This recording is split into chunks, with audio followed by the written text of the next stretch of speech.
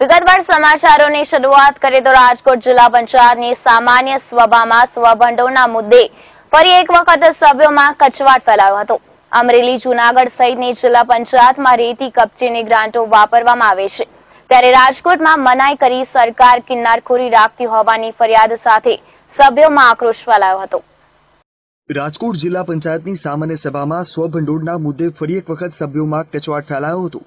અમરેલી, જૂનાગઢ સહિતની જિલ્લા પંચાયતમાં રેતી કબજેની ગ્રાન્ટ વાપરવામાં આવે છે, ત્યારે રાજકોટમાં મનાઈ કરી સરકાર કિન્નાખોરી રાખતી હોવાની ફરિયાદ સાથે સભ્યોમાં આક્રોશ ફેલાયો હતો।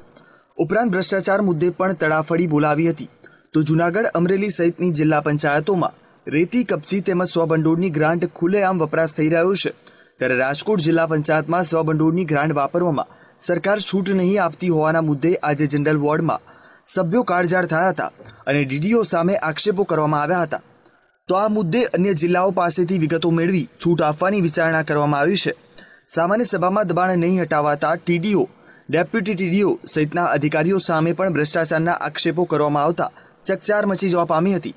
સરકારી જમીનમાં ગેરકાયદેસર પેશકદમી થઈ હોવાની લેખિત ફરિયાદ બાદ પણ તંત્ર દ્વારા તેને નજરઅંદાજ કરવામાં આવતા સભ્યોએ તડાફડી બોલાવી હતી અને કહ્યું હતું કે મલાઈવાળી ફાઇલો તરત જ ઉપર રાખવામાં આવે છે, જ્યારે અમુક ફાઇલોની તપાસ કરવામાં આવતી નથી।